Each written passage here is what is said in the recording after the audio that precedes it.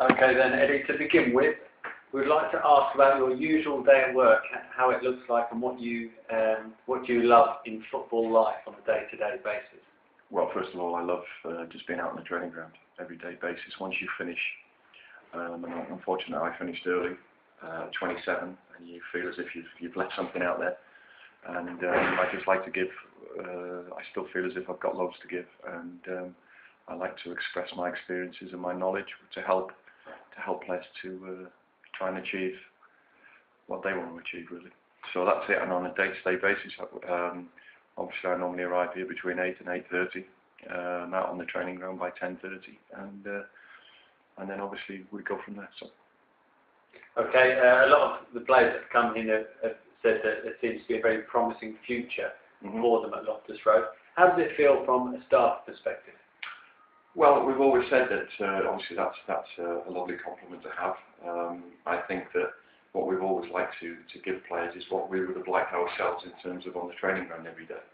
And my philosophy is quite simple. I believe that you should train every day as if the whole world's watching you. In that way that you know you're always trying. Okay, QPR made some high quality signings in the transfer window. It's a big leap. Who's the most hard-working player on training? Who impresses you the most in terms of their training? I never like to individualise players. I think everybody has their own characteristics, but I've been very impressed with the mentality of the guys that we've brought in, and I'm sure that mentality will help the rest of the group. But I have to say that I'm not one to individualise players. We hopefully give them the right work, and then it's up to them how they apply themselves. And I've been fortunate since I've been here that most of the time the lads have applied themselves, and when they haven't, then they've had a little bit of a reminder. Okay. Some people say that QPR have gone for too much experience in terms of the age of players. What's the thoughts from a staff perspective on that? Well, first of all, you can never have too much experience. Secondly, it's what players become available to you, and where you think that they will fit and improve your squad. And I think that it's no good bringing players in if you don't think they're going to improve or are better or any better than what you have. I think we've improved the squad. It might take us a little bit of time to gel, but hopefully we can get there quickly with the work that we're doing on the training ground. Okay, the QPR squad has been greatly enhanced since yourself, Mark Hughes, and management team arrived back in January. Do you think the squad is now good enough for the season ahead? Well, we like to think so. I mean, obviously, you always look at the squad and think that you might have done better here and there, but no, we're pleased with the squad we have, and now it's up to us guys and players out there to obviously give the best, and hopefully our best is good enough to take us on a strong and positive season. Okay, and what is the target for QPR this season? Well, the target is to be as good as we can be. Obviously, we haven't started great. We'd like to have started better, of course, but we feel as if we can get in the middle of the pack at least, and that'll be our aim. But I don't like setting targets. I think I'm very old-fashioned in that respect. You take game by game, week by week, and you develop from there. Okay, I don't think it'd be fair to ask you to predict who will be relegated, but who, in your opinion, will win the Premier League this season? Well, I don't think you can look too far outside the top four. I think that we've already played Manchester City. We know what a strong side they are, and obviously through our experiences there, with the players who are still left, we know that they're very, very good players. I think Manchester United obviously have a lot to prove this season after losing it last season. I think they'll be up there strongly. And again, Chelsea and Arsenal will be very strong, no matter what anybody says, they will be very strong.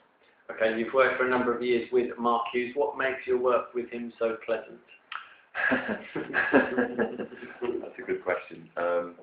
Obviously, I've worked with Mark now since 1999, and I've known him a lot longer than that, of course. But he's very good at delegating, and once he delegates, he expects you to get on with the job, and he then expects you to do it to the best of your ability. So we know each other's strengths, and I'm sure he knows my weaknesses. So yeah, he's a good guy to work for. We know each other very well, and he knows that I'll always give him my best for him. Okay, what's the difference between QPR and the other teams you have worked for? I think that's a little bit unfair, but obviously I've been fortunate to work for some very, very big clubs, and our aim is to get Queen's Park Rangers as close to that, if not up to that level, during the time we are here. So I think that's very unfair, but we've been very impressed, and as you can see looking out here now, Paul, the the work that's done in the club in the first 6 months we've been here now. It's important that we kick on and we use the facilities to the best of our ability. Okay, you were at Manchester City when the team was growing up and becoming a new power in England. Yeah. Is QPR heading in the same direction? I think that's too early to say. I think we have a fabulous owner, a really good backroom staff. I think the people at QPR are all pulling the same way, and that can only help us along our journey. But I think that's very, very early, because you're talking about a club that's in the process of probably talking about taking the stadium up to 60,000 people. We have our own plans. The chairman is very ambitious. Obviously, he dreams, we dream, that one day we'll be up there with the big boys.